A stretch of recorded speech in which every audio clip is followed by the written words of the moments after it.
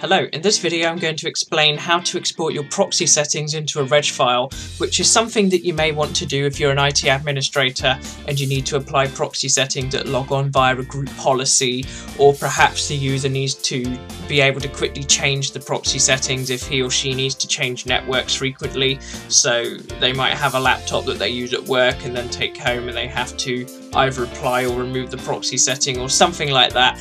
Or it might be something that you want to put into a script you run that maybe also joins a computer to a network or something like that. And I do have a video about how to automatically join Wi-Fi networks through PowerShell scripts, so check that out. I'll also show you how to apply the proxy settings silently through how to apply the .reg file silently, and that actually applies to all registry files, not just the proxy settings. I'll show you how to do that for a batch file. Anyway, let's get started. The first thing we need to do is actually set the proxy settings on the machine that we want to set the proxies on.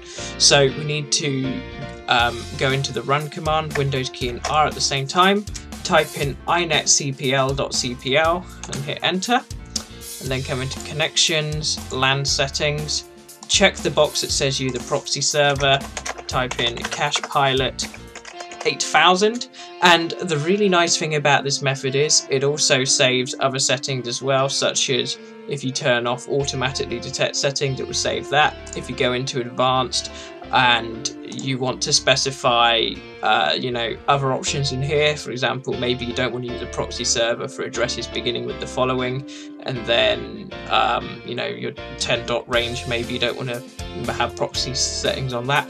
You can change all of those and all of it will be saved and applied, which is really great. So click OK there, click OK there. Now we need to go into the registry, so we come back into run, and I've already been into the registry editor, so we just type in regedit in here, and I've already been and done this before, just so I could find the location. So in the description below is the location of the key you need. HKey current user, software, Microsoft, and then scroll all the way down to Windows, current version, and then internet settings. Now on internet settings, right click OK, and then choose export. Now you can call this whatever you want, you can save it wherever you want, but you might just want to call it proxy.reg, okay? And then save that, and you'll see a little registry file appear in the location you saved it. We can close the registry now, and you'll notice that if I just go back into the internet settings, and I will take out that proxy server that I just set just to prove that the file works, okay? Double click on it and then say yes, okay, and then if I go back into the internet settings, connections, LAN settings, you can see that the proxy server has now been enabled in there. So that's how you create a registry file to apply a proxy setting. Now, if you want to apply this silently, and by that I mean when you click on it so that it doesn't come up with all these things, there's a very simple way of doing that.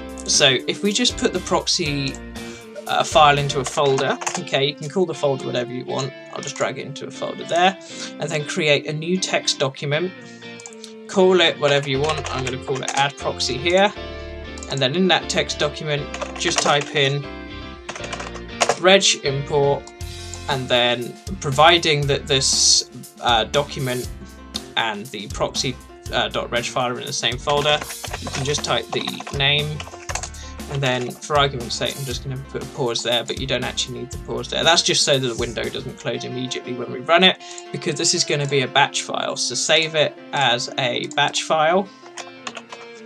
Oops, stop that. Okay, save.